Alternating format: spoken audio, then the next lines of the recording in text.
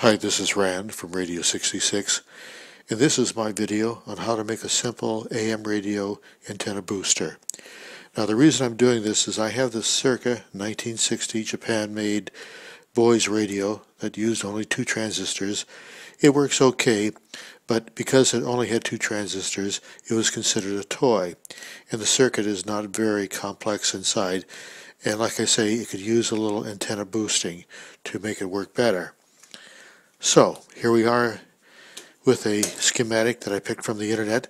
This is a schematic that I found very easy to find parts for and very easy to make.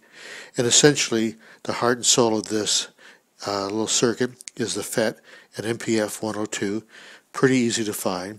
You also have 2 capacitors, one for the input, one for the output, both 470 picofarads, a biasing resistor of 1 megohm, an input from the antenna, and basically you can use a wire or a rod of about 18 inches.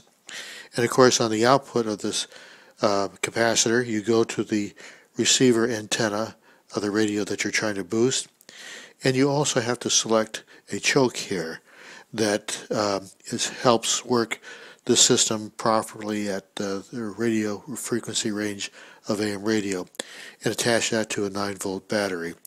And it's suggested that you use 470 microhenries as the right proper size for the choke. You can use other choke sizes for a shortwave and FM, and that information will be described in the link that I provide in this video. But basically, this is the schematic, very straightforward, very simple, and let me show you the finished circuit, and we'll see how it works.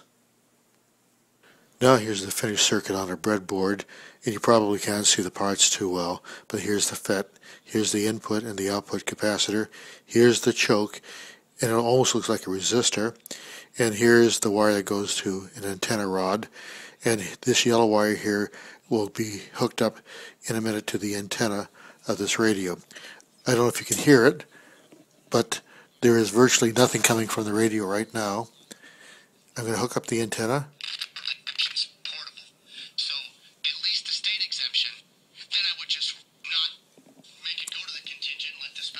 You should be able to hear it quite well right now. It's probably amplified and boosted by about a factor of 10, I would say. And there I have removed the antenna so you can see the sound has gone away and the radio is no longer being boosted.